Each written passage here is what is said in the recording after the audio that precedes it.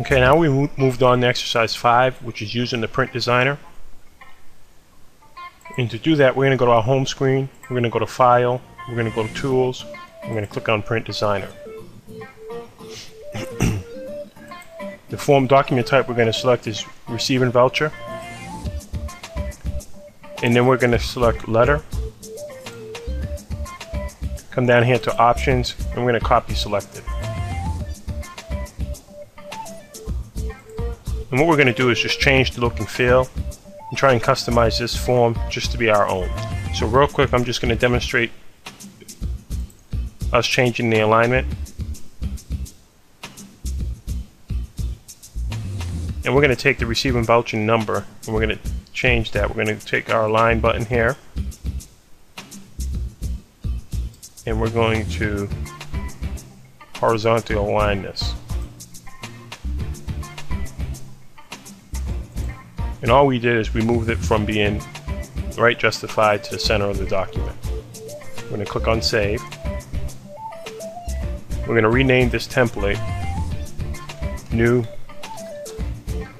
Receiving Voucher. And click OK. We're going to close it. Now we get a pop-up saying Make New Receiving Voucher the default print template for receiving vouchers.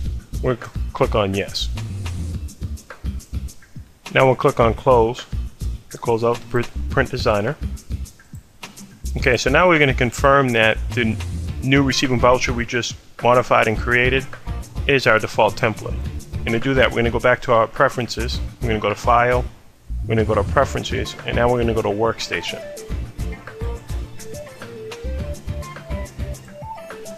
And now we're going to come down to Documents and Printers. We haven't set up a printer yet.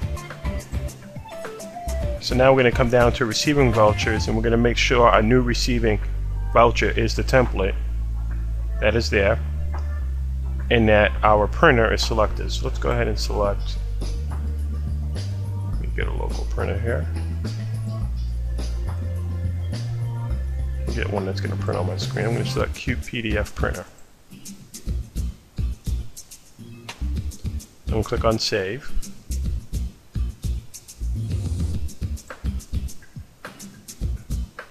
So now what we're going to do is we're going to go back to our receiving voucher that we did earlier. Receive items. We're going to go to our receiving history. Let's see if we can't find one here.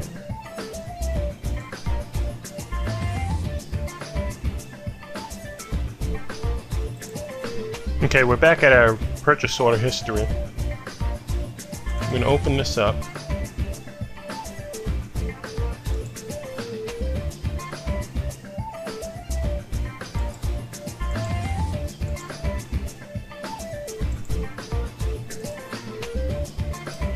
Sorry, we're going to go back to our home screen.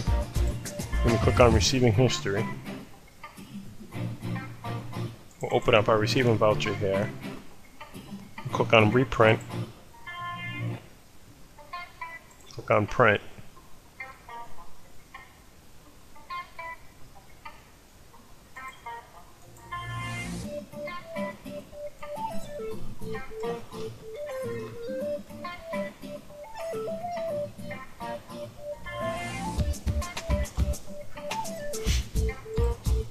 Let's see how this came out.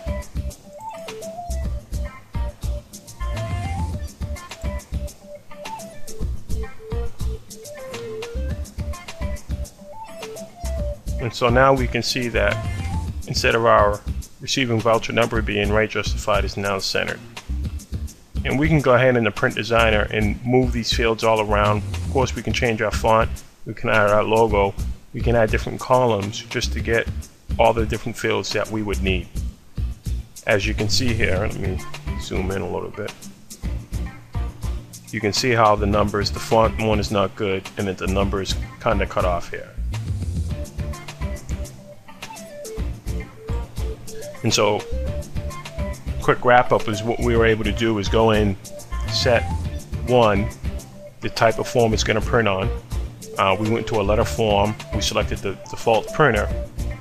If we had preferred, we could have chose to use the style printer that comes with the QuickBooks point of sale and use the 13 column tab report. But the preference is yours.